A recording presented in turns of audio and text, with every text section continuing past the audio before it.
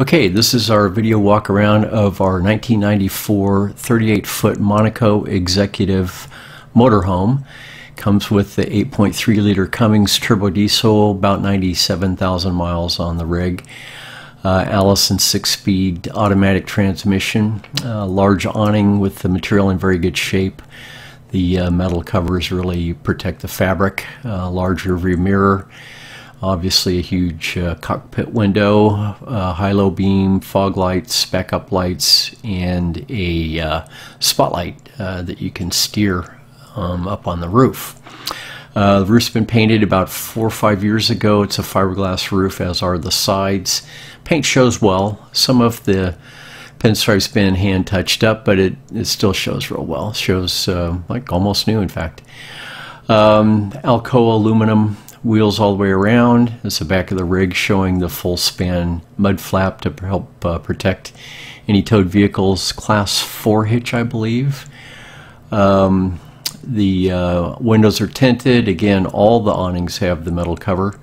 Rear view mirror, that's the hatch for the motor. And more backup lights at the tail end of the rig. And showing the driver's side. I'll go back and show it from the other side where we can get past that wagon. Here we are in the back. That's the motor, radiator, all brand new rubber all the way around, brand new tires, hose storage, water and hose there. That's the exhaust for the heater, and that's your garage. I'll show that from the other side. Fuel filler. And this is a pull-out drawer. We stow all our extra hose and cable in there and some tarps and whatnot. It's on a roller, so it's real easy to pull it out, gain access to everything. And it's on the lift door with a real positive locking mechanism, so it won't go flying up when you're underway. Again, 6 brand new tires, so those are very, very expensive. I don't know if you ever priced them, but yeah, that's a chunk of change. That was a bus compartment for all your electrical connections, 3-cylinder Kohler 50 amp generator with glow plug and remote start up in front, and a bunch of other remote starts throughout the rig. This is that compartment I was buzzed by earlier, showing the 50 amp connection, your black water out, fresh water in, sewer hose storage and whatnot. On the passenger side, you can see the compartments are open for the garage and the propane tank. The stairs fold away, or you can lock them open if you want. Switch light up there and a motion sensitive solar powered light, very handy. And the garage goes all the way through. The door opens on the other side, except that the fence was in the way. That compartment there holds your electrical charging and inverter. That's your water heater.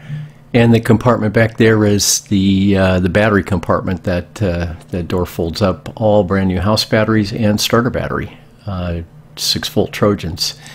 That's the lid open for the engine compartment. Again, 8.3 liter Cummins turbo diesel. Backup camera shows very clear on the dash. Zoom in here and we'll show some new parts, including a brand new alternator, idler tensioner on a brand new serpentine belt, and another bell crank going with a new belt going up to the brand new AC compressor and hoses.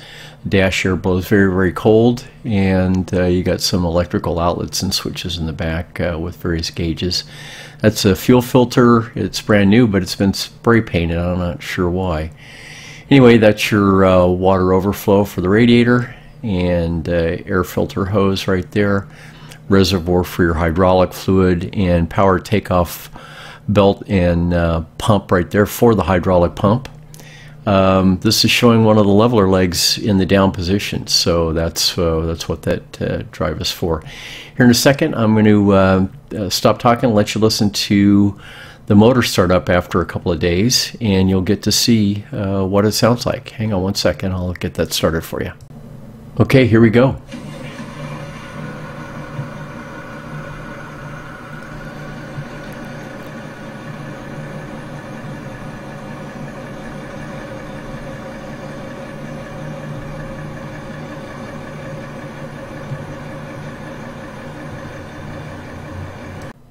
Okay, the rig's for sale. Call Jeff, 714-392-6435. Thanks for listening. Bye-bye.